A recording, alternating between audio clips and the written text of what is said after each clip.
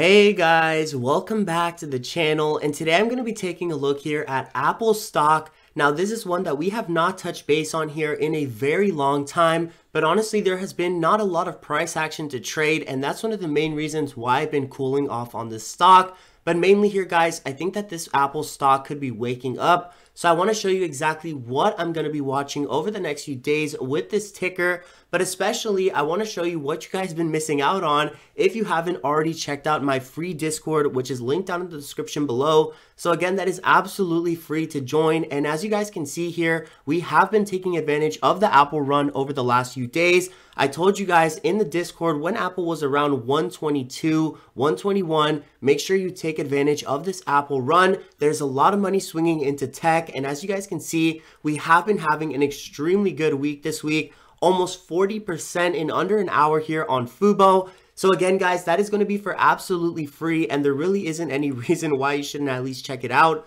But coming back to Apple stock, I want to talk about what levels I'm watching with this stock as far as my position that I'm in personally, and essentially when I'm going to be cutting the position or what I'm looking to happen here as far as price action and as far as Apple's technicals here over the next few days. Now, as you can see here from the chart, Apple has been having a lot of moments where they wedge up and then break out, but don't find the strength to really break from their previous high level. Now, as you can see here, this has happened twice in the last few months, and what this is signaling for Apple is really kind of a stopping of their run. A lot of people are getting more wary of the valuation on this company, and I feel like they're going to need to produce some sort of new earnings, rumors, or news in order to continue running again and get that volume ramped up to where people are going to be excited about buying into this company again. Now, as you can see, around the 118 mark, there was a huge spike in volume, and this is one of the main things that I look for with companies to invest in, is when they do see a spike in volume, because that is going to be a key moment where investors at least think that the price is momentarily cheap. And as you can see, this has caused a nice run in Apple that we took advantage of on the channel and that we took advantage of in the free Discord. So again, guys, that is going to be a great resource if you're thinking of looking for trading ideas. You don't know what exactly to trade, you don't know what exactly to buy. Make sure you're checking that out in the description down below. And we also have the link to the TradingView, which is where I do all this technical analysis and where I was able to see that 118 really was a great level to jump in at. Now, taking a closer look here at Apple, all I really did to the chart was change the candle length from 1 hour to 5 minutes. So essentially what this means is that instead of every candle on the chart being 1 hour of trading time, like what I usually show here on the channel, each candle is now worth 5 minutes of time. So essentially we're taking a closer zoomed in look at what Apple was doing during those hours. And when you see a candle really spike to the upside or the downside, going on the 5-minute chart is going to give you a better idea of what type of spike that was, whether it was a slow grind up, whether it was a jump and then a sell-off, or what exactly happened during that hour to make the candle specifically look that way. Now, right now, you can see that we are clearly trading between these two levels we had established for a very, very long time. So there's no new surprise here for Apple. 126 has been a level of resistance for a while. And you can see that the stock has had two rough attempts to break that level, but has unfortunately failed over the last few days. Now, 118 is going to ultimately be that best price that we always look for on a stock. And over the short run, Apple is not looking like they break below 118, or at least looking like they have the strength to stay within this channel between 118 and 126 for the time being. And I think that that is honestly a good valuation for Apple. Even if they drop down to the 108 a share, I still think that is a good valuation for Apple, where they would be very, very undervalued. Now, Apple only trades at around 14x of their multiple. So honestly, any breakdown in price for Apple will still be a great time to buy, especially when you compare to other stocks like Facebook, Google, etc. There's still a lot of opportunity with this company, Apple. Now, as always, guys, I want to talk about what you need to watch for ultimately catching a breakout, or if we are going to catch a massive run on Apple, which a lot of people think might be happening over the next few days. Now, obviously, guys, I always say we need to take an eye on volume when we are looking for these great moments to trade a stock.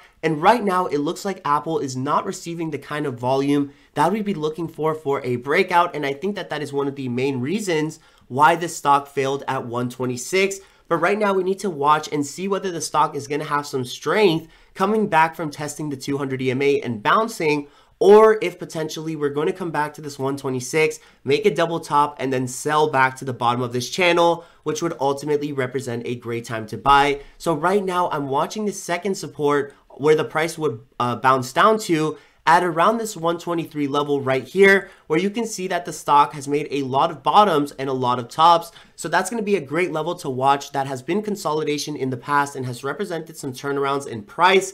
Now, ultimately, if the stock does break below 123, 118 will be that price to watch. And most of my share position is accumulated around the 121, which is exactly when I've noticed on the Discord, or when I notified you guys on the Discord that it was a great time to hop in. Now, guys, when we are investing into a huge company like Apple, it's going to be pretty key to see what the news surrounding this company is and what other people are thinking at that exact moment about the stock you are investing in. Now, with Apple, there's always going to be news or someone talking about what is the company doing at that moment. So that's always going to be good for generating hype around a stock, free hype that you can obviously trade off of. And that's why Apple has been a great winner in the past. But right now you can see that the top 3 stories are about Apple being either in a negative position or just some wishy-washy call out, like what we're seeing here from CNBC. And if we come to the second page, you can see that it is really kind of dumb news. Even Mac Rumors, which is not a credible news source, is saying that Apple shares jumped from an AirPods Pro ad.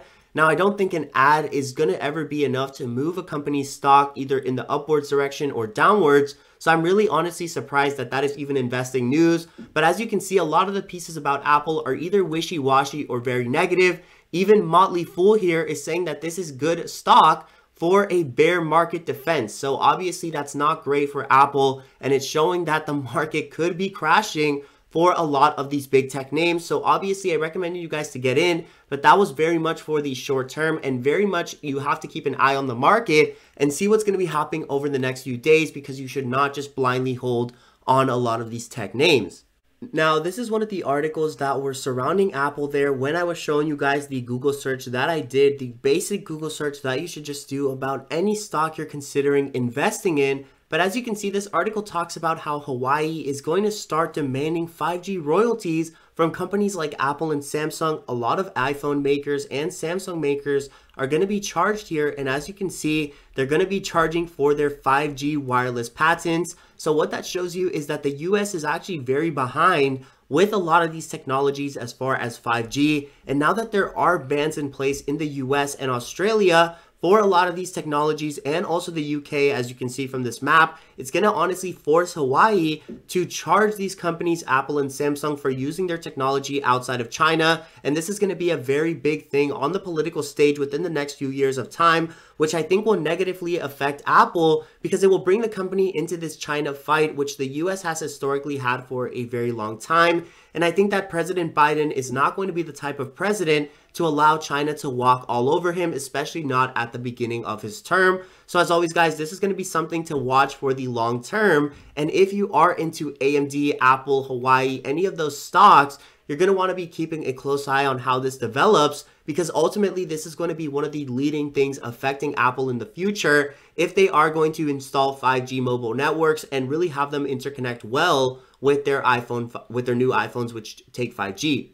So as always, guys, that is going to be where I'm holding my shares until, and if it goes below that price, I will be adding and adding and adding. But I think that 118 will be that price where Apple can't break below in the long run. So as always, guys, I hope you enjoyed this video. I hope all your trades are in the green. And don't forget to check out my links down in the description below if you want to see the free Discord, or if you want to see the link to the TradingView, which is the platform where I do all my technical analysis. But as always, don't forget to like and subscribe, and thank you so much for watching.